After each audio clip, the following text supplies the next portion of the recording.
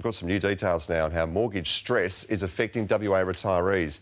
More homeowners than ever before, a staggering 42% are now entering retirement with a mortgage still hanging over them. Shelter WA has released the figures saying it will get worse in the next 2 decades.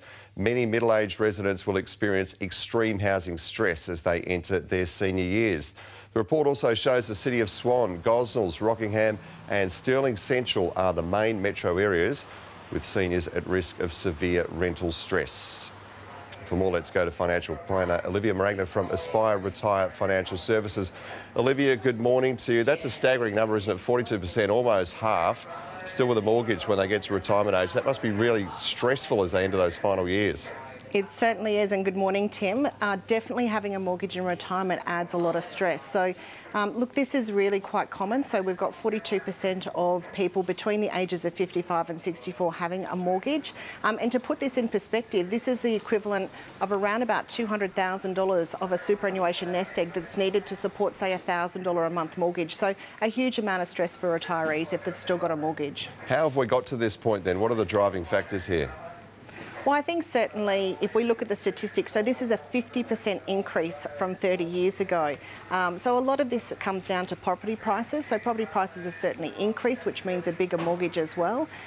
Job security, health issues, but also keep in mind a lot of relationship breakdowns later on in life. So this is where couples are having to go out and buy new properties for themselves and having mortgages much later in life. Pretty daunting to think that that number is expected to rise as well over the next 20 years or so. Is that a realistic expectation? Do you think that it will get worse?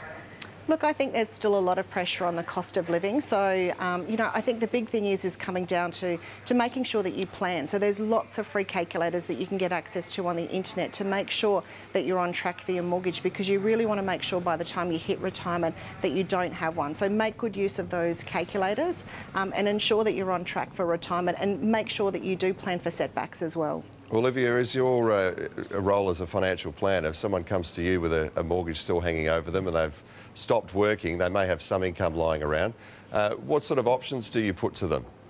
Well, I think there's a few options. So the first thing is you can obviously use your superannuation to pay down your mortgage. Now, this isn't ideal, but it may make financial sense for your particular circumstances, and that'll stop that big cash flow drain in retirement.